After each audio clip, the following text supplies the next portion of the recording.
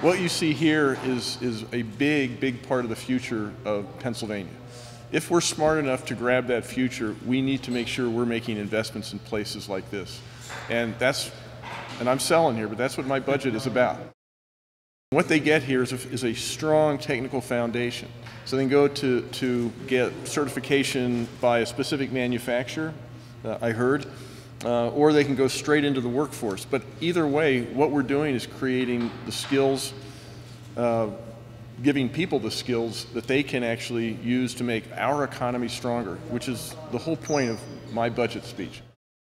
We need to invest in the things that go on here, not because we're trying to be good people, but because it actually is smart. If we want a strong economy, we have to have people with the skills they have here.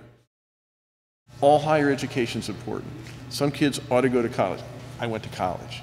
Some kids ought to come here. Some kids, should maybe have a smattering of both, but they ought to have a choice. And as a society, it's up to us. It's imperative for us to make sure that we make the investments, that every child, every adult has that choice.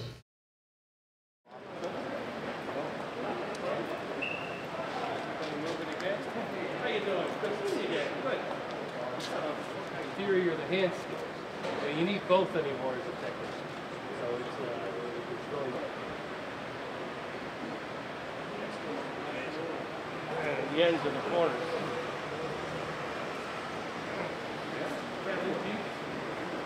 So we get a lot of help from the car manufacturers, which is really nice. Ford, GM, Chrysler.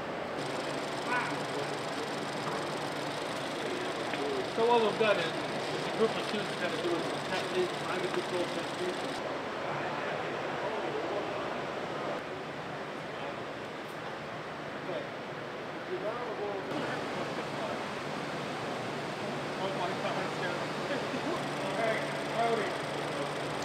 Yeah, absolutely not. Now it's refrigerant. And then we have a variety of trainers to get them accustomed to doing the electrical troubleshooting and stuff like that. That looks like my garage right there. Oh yeah. Maybe Lennox, you do York? Not right now. Yeah.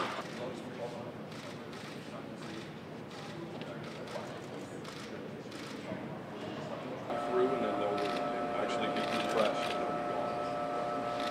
That's where you get some of the furniture.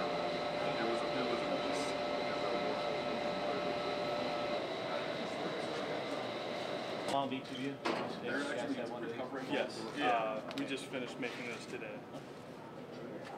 So you're about to do something special here, you want me to leave?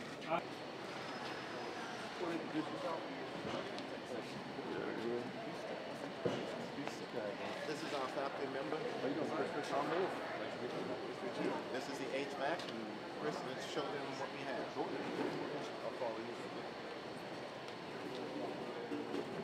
How are you?